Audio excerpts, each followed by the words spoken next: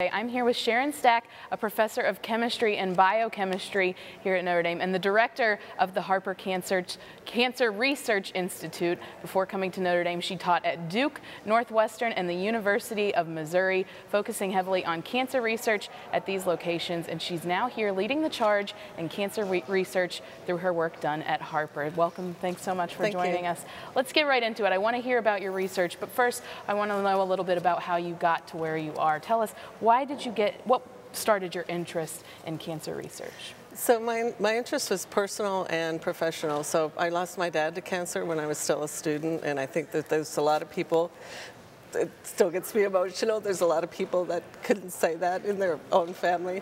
And then professionally, cancer is a very complicated disease. It's not just one disease, it's a series of diseases, and it's a really interesting intellectual challenge as well. And like you said, it's something that affects so many people, so it's such great research to be doing. You were at Northwestern, Duke, like we mentioned, a few prestigious schools. What prompted you to come start more research here at Notre Dame? Yeah, so there was an opportunity at Notre Dame to start a brand new, from the ground up, basic cancer research institute, and that's really an unprecedented opportunity for somebody like me to start something from the ground up and bring in really the different type of intellectual strength that's here at Notre Dame to focus on cancer.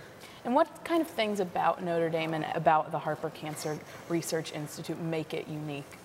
I think the most unique thing about Harper is that collaboration is our foundational principle, and what I mean by that is that we're able to get researchers from all different disciplines, not just cancer biology, not just chemistry, but physics, engineering, mathematics. The video with Steve Buechler was just on, I noticed as we were rounding up to this, and these kind of approaches are unique at Harper. Yeah, like you said, that video was a great segue into this segment. Why is cross-discipline collaboration? What makes that so important, and what are some of the advantages? Yeah, so in some cancer types we've made a lot of progress. We've made tremendous progress in breast cancer, for example, but in some other cancers, like I lost my dad to lung cancer in the mid-'80s, and at that time the survival rate from lung cancer was 13%. So in the intervening 30 years, it's only gone up 3%. It's only 16% now. So in many disciplines, what we're doing just isn't working. So that tells me that although I like to approach cancer in a certain way, what we're doing isn't working. We need to do something different and bring some different minds into the problem. What's the goal for the future for Harper? Ideally, I'd like to be out of work.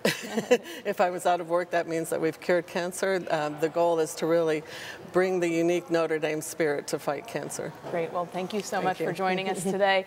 It's incredible to know that you have such innovative and groundbreaking research right here on campus at Notre Dame. Let's take a short commercial break, and we'll be back in a few minutes.